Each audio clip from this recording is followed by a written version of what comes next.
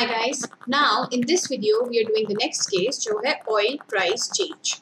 Oil price change is actually like a change in the monopoly power. Suppose हम बोलते हैं कि oil prices जो हैं वो बढ़ गए हैं, तो ऑयल प्राइसेस तो ऑयल कंपनीज ओपेक तभी बढ़ा पाएगा जब उनकी मोनोपोली पावर बढ़ जाएगी, वरना वो कैसे बढ़ाएंगे, राइट? या फिर हम बोलते हैं ऑयल प्राइसेस कम हो गए हैं, अगर उनकी मोनोपोली पावर स्ट्रॉन्ग है तो वो क्यों कम करेंगे प्राइस? वो तभी करेंगे ना जब उनका मोनोपोली पावर कम हो जाएगी. सो oil price change is like a mu change. So we are doing a case of mu rise और mu fall. You know, I told you this initially only कि जो हमारे कर्व के अंदर AS कर्व के अंदर जो इक्वेशन है that is P is equal to PE a function of 1 minus y by L comma Z into 1 plus mu.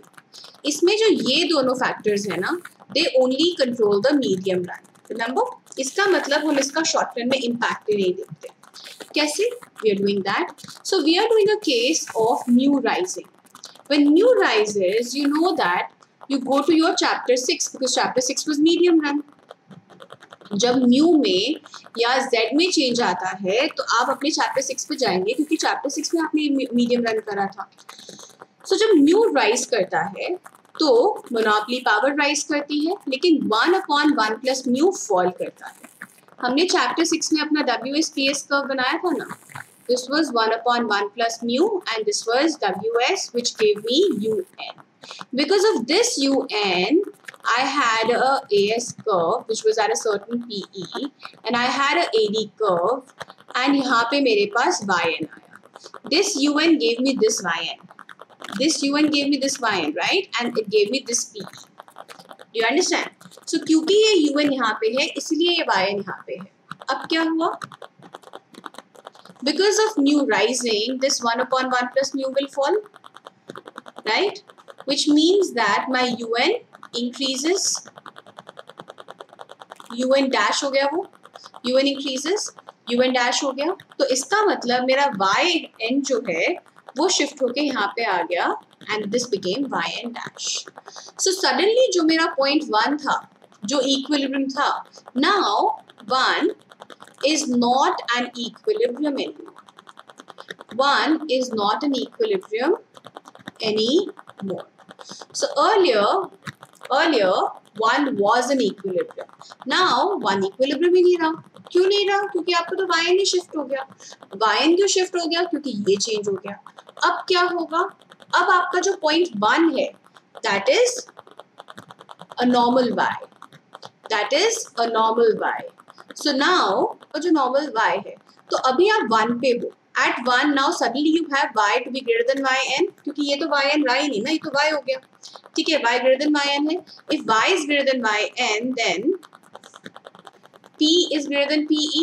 What will happen? When p is greater than pe, people will correct their expectation. When they will correct their expectation, वो PE को reduce करेंगे. जब वो PE को reduce करेंगे तो AS curve left पर shift करेगा. 2 बारी में, 3 बारी में, 4 बारी में जब भी होगी एडजस्टमेंट होके हम इस पॉइंट पे आ जाएंगे. We'll call it point 2. Do you understand what happened? So I will take another case to explain it to you one more time. Take the case of Z falling.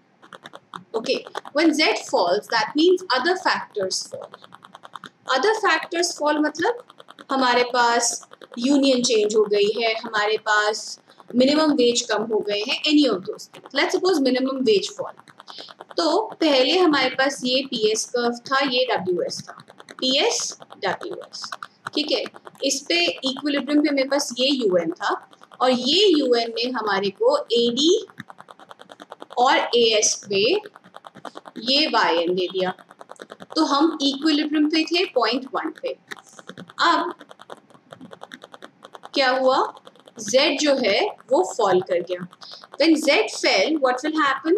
Our WS curve will shift leftward. You know now what happens when Z falls? हमने किया था ना, bargaining power goes to the firm. Firm will want a reduced wage rate. So हम लोग WS से WS dash पे आ गए. तो हम UN से UN dash पे आ गए. Which means हम YN से YN dash पे आ जाएंगे, right? मेरा अनएम्प्लॉयमेंट कम हुआ मतलब मेरा एम्प्लॉयमेंट बढ़ गया, मतलब मेरा आउटपुट बढ़ गया, right? So one is not in equilibrium anymore. So what is going to happen now? y is less than yn, क्योंकि ये तो y and y नहीं ना. When y is less than yn, p is less than pe, people will start correcting their expectations and pe will start rising. as curve will start shifting rightward. कब तक shift करेगा? जब तक हम as double dash triple dash जो भी dash है फर्क नहीं पड़ता, आप 2 बारी में शिफ्ट दिखाओ, 5 बारी में दिखाओ, 10 बारी में दिखाओ, दैट डजंट मैटर. वो कितनी बारी में शिफ्ट करेगा वो इकोनॉमी टू इकोनॉमी डिफर करता है, क्योंकि हर एक इकोनॉमी अलग तरीके से फंक्शन करती है, बट वो शिफ्ट करेगा. शिफ्ट करके हमारा जो इवेंचुअल पॉइंट ऑफ इक्विलिब्रियम है that will be point number 2. All right, so that is what we do in oil prices change. I've done the next video as a summarization of all the 3 cases I've done here. All right, so I'll see you in that video, and then we will come back to summarization of the chapter. All right, thank you.